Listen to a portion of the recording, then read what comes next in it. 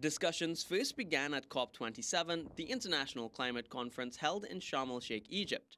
But Vanuatu, a small island in the Pacific Ocean, has gathered support from 105 nations, including Trinidad and Tobago, to advance a draft resolution at the United Nations.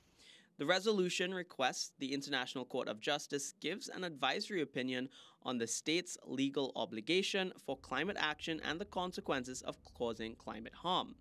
While the court's opinion, if successful, is not designed for climate reparations, it could inform climate lawsuits globally and strengthen small islands' positions in international climate negotiations. But when it comes to getting some form of climate reparations, the United Nations says negotiators will gather at the end of March in Egypt to discuss the Loss and Damage Fund. A monumental win at COP27 for small islands who have been calling for a fund for vulnerable countries hit by climate disasters for decades. The 24-member Transitional Committee includes representatives from Antigua and Barbuda, Barbados, and the Dominican Republic in the Caribbean.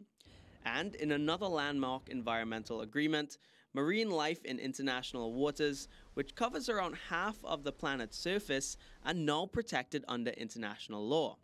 The agreement was signed over the weekend after 2 weeks of negotiations at the UN headquarters in New York, but it was 2 decades in the making. Trinidad and Tobago was represented by Dr. Kalain Hosein from the Institute of Marine Affairs. The BBJN, or Treaty of the High Seas, aims to place 30% of seas into protected areas by 2030 to safeguard and recuperate marine life. Kalain Hosein, CNC3 News.